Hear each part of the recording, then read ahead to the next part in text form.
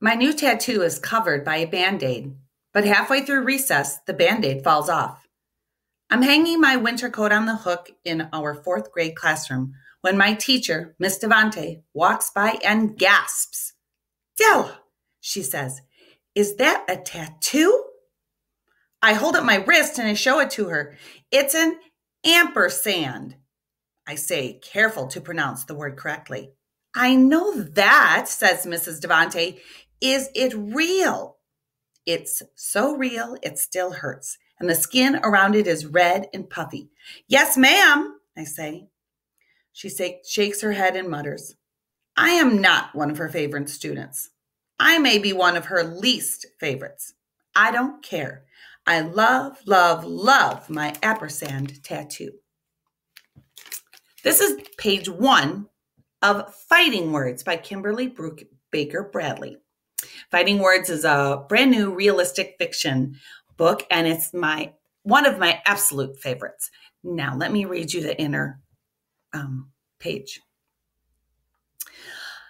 Sometimes you've got a story you need to find the courage to tell. 10-year-old Della has always had her older sister, Suki. When their mom went to prison, Della had Suki. When their mom's boyfriend took them in, Della had Suki. When that same boyfriend did something so awful they had to run fast, Della had Suki. Loyal, loving, and fierce, Suki is Della's own wolf, her protector. But who's been protecting Suki? Della might get told off for swearing at school, but she's always known how to keep quiet where it counts. Then Suki tries to kill herself, and Della's world turns so far upside down, it feels like it's shaken her by her ankles. Maybe it's time to speak up. Maybe she's been quiet about the wrong things. Maybe it's time to be loud.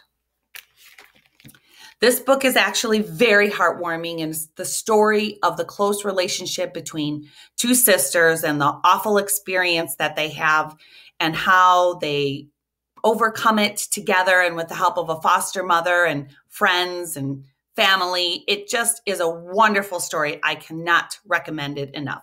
Fighting Words by Kimberly Brubaker Bradley.